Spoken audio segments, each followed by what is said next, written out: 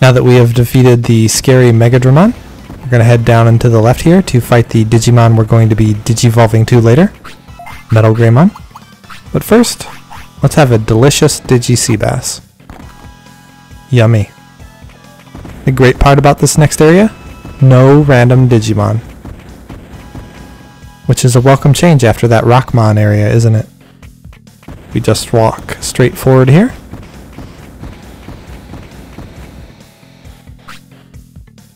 We're here at last. Are you the boss? I'm sorry. I'm not. I'm MetalGreymon. I'll deal with you later. Move! I will not move for you. You won't get past me. I want to save energy. Fighting him won't help me. I'm coming to get you. MetalGreymon is that nice mix of serious and edgy. If you go 100% edgy, it's just too much, right?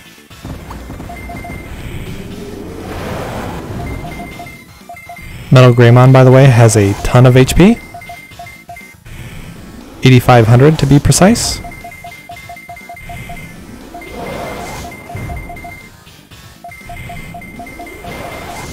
MetalGreymon also has the ability to paralyze you with Meltdown.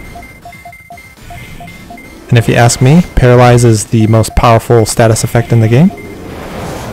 So make sure you have plenty of recovery items when you come here.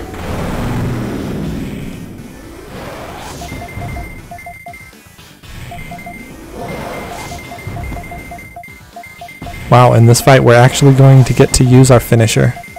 How exciting.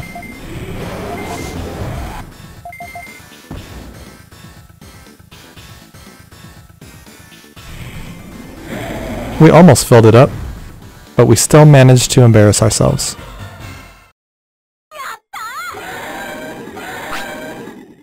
Just like that. MetalGreymon also drops a defense chip. Pretty good stuff.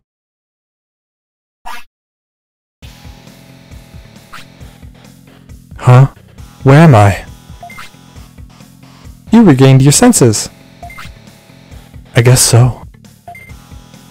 If you beat them, maybe I'll see you again. Until then, I'm gone.